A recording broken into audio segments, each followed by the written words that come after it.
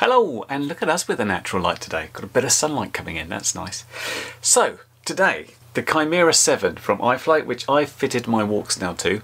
Want to take this out again, because I really didn't do much on testing these new V2 VTXs, because if you saw the last video, I had a problem. I had a problem with the firmware on, I think it was one of the 4.3s, and basically this thing cut out and crashed into the field, and I didn't get really much of a fly around. So I wanted to fly it around, and I thought, you know what, we need some proper batteries for it. Previously I was using two 1056Ss connected in parallel, and that didn't really work. So what I did, I ordered from my friend Gaff over at YourFPV two of these iFlight Fullsend 4000 mAh batteries.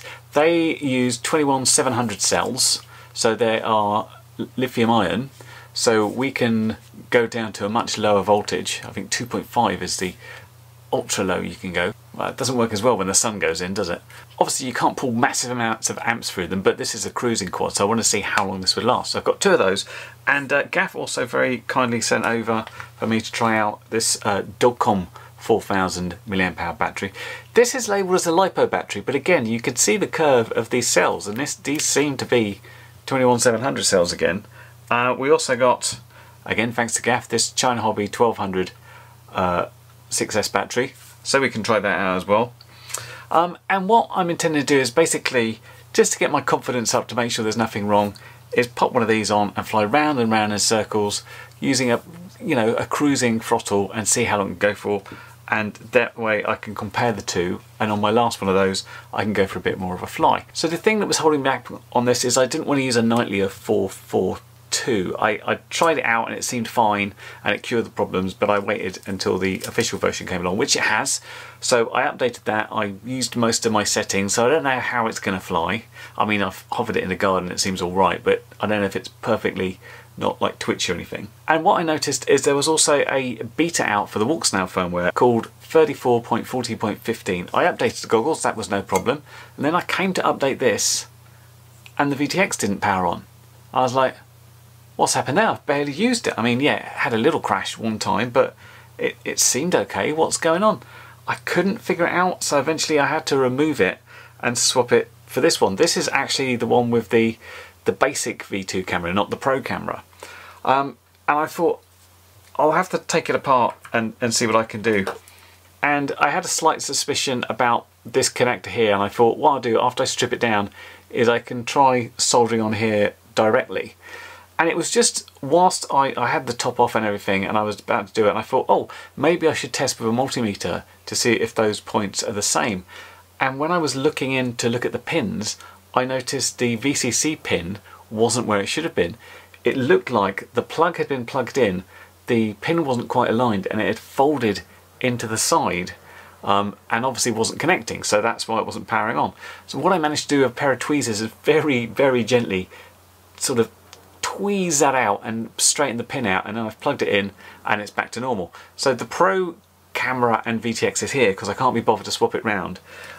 It's not easy to swap this out. I have to bring like the motors out and pass everything through and take it half apart, and now I can't be bothered. So I'm going to fly on the old one. But yeah, be careful of those pins. They're a bit delicate, it would seem, because I can't remember having any problems plugging it in. But yeah, careful.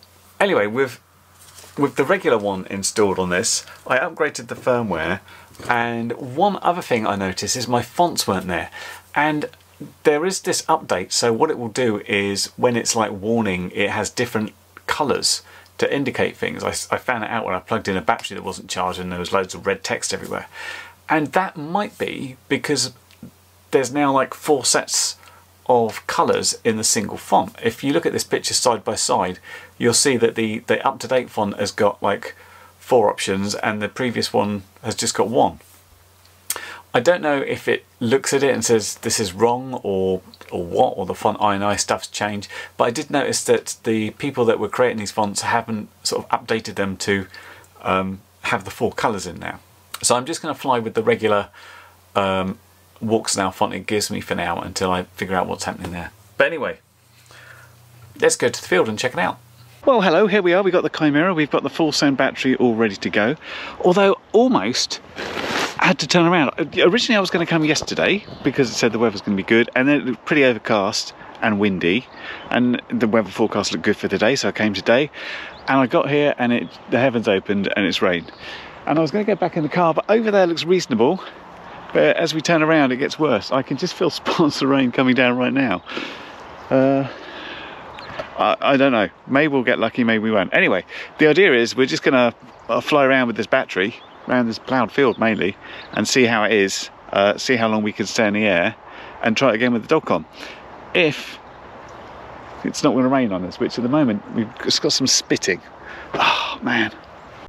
Now I'm going to speed this up in a second, but I thought I'd just talk you through the first part of the video, because first off, I had this thing sat on the ground for a good sort of 5-10 minutes and I couldn't seem to get more than 5 satellites, and I thought to myself, you know what, I don't care about having rescue mode. I'm just going to fly round and round this field, so you know, I'm quite in control of where the quad might go down if it goes down. And of course it shouldn't go down because we're talking something, you know, 300 meters away at the very longest, and we're just going around. However, there were portions of this where you see the LQ really dip, and I think it's a combination of perhaps these houses close to me and the way the antenna can get blocked. I mean, we got down there to an LQ of 32, I think was the lowest, which is pretty bad. So at some point in this I start flying a bit higher to help that out. But let's speed this up and we can come back and talk about it. Okay, so this is 2000% normal speed, and you can see it's still getting into it's and bits of bother on the LQ, but it seems to be doing okay. I'm only doing somewhere between 25 and 30% throttle, and this would be kind of my general cruising throttle rate for sort of slow cruising, but also it lets me easily repeat it with the next battery. And we're sort of flying along okay, but what I didn't do is set up my quad to say, hey, I'm going to be flying longer, so now we've got the time thing going off. And of course I didn't say this is not a LiPo battery, so as soon as we hit 3.5 volts we start getting a low battery indication, which is not really what we're after. Now it was all going okay. I mean, I was a bit bored, but it was going fine. My intention was to fly down to 3 volts because that seems like a safe margin when you can fly down to 2.5.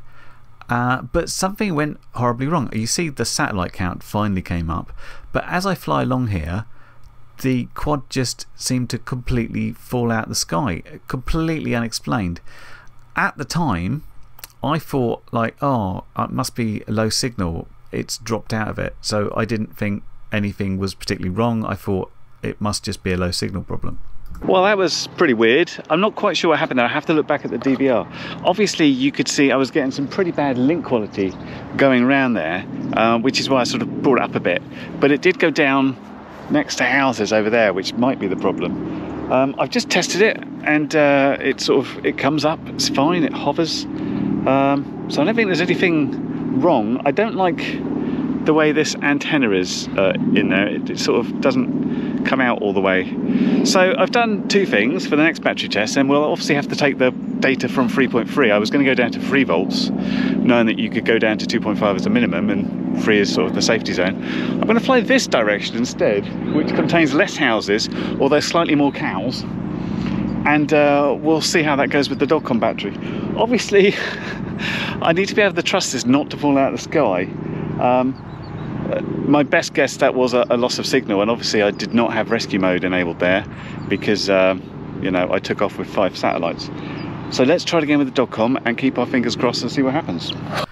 Okay, taking off this time we've got satellites, and the only thing I really wanted the satellites for was to give me a cumulative distance. You'll see up the top center there we've got the first figure is how far we are away from home, and the second figure is our complete flight distance.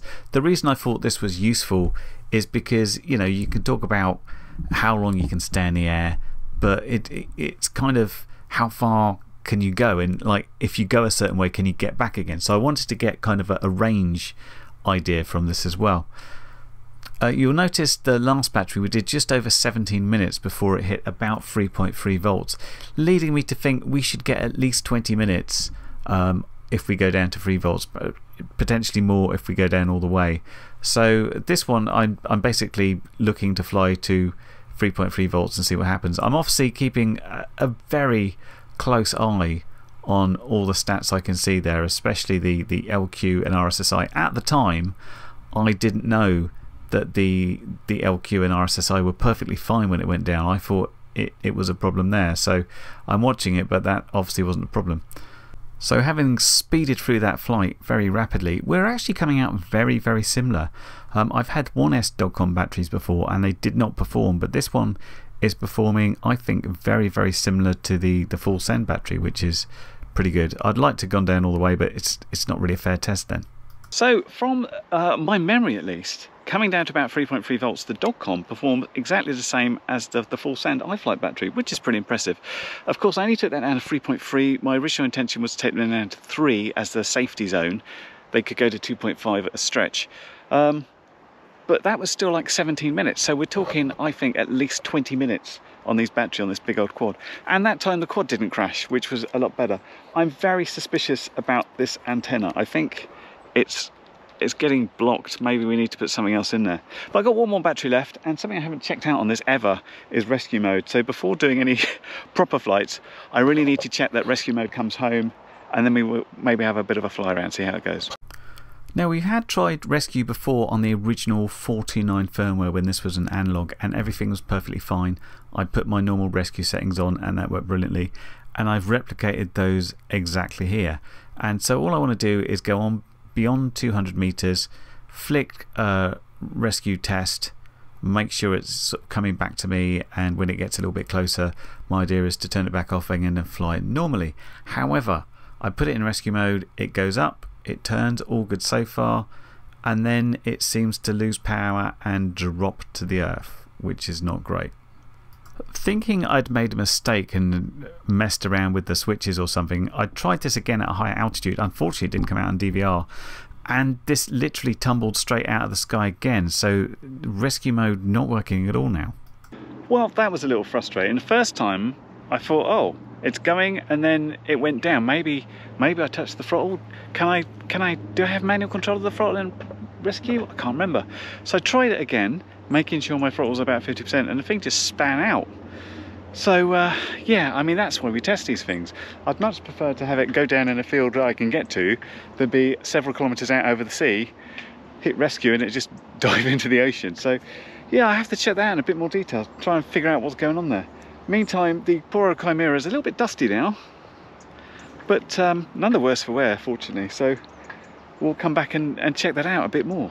Well, there's almost 3 videos here because we're talking about different things. And one thing I forgot to mention about Walksnail is if you try and use the regular Walksnail OSD tool for rendering your video with OSD over the top, if you use the current version that's released, it doesn't understand the new font with 4 colours, and if you use a regular one, whenever it needs a different colour, it will cut that off. So what I had to do is compile that code from source, because the latest version that hasn't been released yet will work with it. So that's just a little tip there. Hopefully we'll see these other types of fonts coming out with all the other colours, so we've got a bit more of a range. The other thing, lipos, which is, or Li-ion batteries, which is what I went to test in the first place. The crashes aside, these work pretty well. I was quite impressed with the Dogcom. The Dogcom still says it's lipo, but bearing in mind it's got the curve of the cells, and it was almost identical to the Fullsend. I think it's a Li-ion pack as well, and I think they're the 21700 cells. These work really nice. So definitely check that out and have a look at YourFPV, especially if you're in the UK, because you'll get them quick. And obviously I want to go out and test these out again. As far as this guy goes, oh, it's becoming a little bit of a problem quad, isn't it? It keeps falling out of the sky and stuff. The first thing I did, I had a quick word with iFlight, just to try and sound them out. Anybody got any of this sort of thing? And their sort of advice was no. But at the moment, iFlight, they were quite outspoken about it. They're still not recommending people using 4.4 on their systems. They said in a post about them getting failures in rescue mode, which is ironically what I had, but they hadn't had anything about it falling out of the sky. And I went back and checked black box, and then I found out I had empty logs because I put black box on the switch and I didn't initiate the switch to try and find out what was going on there. I think the best thing for me in order to try and work out what's going on, is it a 442 problem or is it a quad problem, is, as I mentioned, when I first had this, it was on 49 on an analog system, and I did some flying there. I flew to a greater distance, I tested GPS rescue, it was all fine. I will get the factory defaults for this quad on 49 and reapply it. The only reason I upgraded in the first place was to use the HD fonts and use all the screen. What happens is, instead of having the full widescreen, your OSD is in this bit in the middle and looks a bit silly. But if I can put that back and go and charge these up again and basically try and recreate the thing, so if I fly around and around in the field for as long as possible for several batteries and I don't get a failure, then that's probably okay. And if rescue mode works, then it's probably okay. And then we just wait until 4.5 is released and iFlight come out with their presets for that. I don't know quite what's so special about the iFlight flight controllers that they don't just work with 4.4 like everything else seems to be, but that seems to be what they're saying. Long term as well, because I don't trust this antenna. You can try and see how this can sort of disappear, and yeah, I could put stuff in to sort of stop it doing that. So, but I figured what I might do long term is take this YourFPV True Diversity antenna, and then I've got a lot more antenna to play with about mounting it, and I can mount one horizontally, one vertically, or just space them out a bit better so we're not going to be blocked by the huge amounts of carbon that's in a big frame like this one. Anyway, battery's good, quite a bit of a problem, but let's try it again and see what happens, see if we can get to the bottom of this. Anyway, hope that review's been helpful. It's mostly reviewed these, but a lot of looking at my quad crash, and I will catch you next video. Bye for now. Well, you've made it to the end of the video, so thanks once again for watching. If you like what you saw, then please consider subscribing, and if you really like what you saw, then be sure to check out the link to my blog for a variety of ways in which you can help support this channel.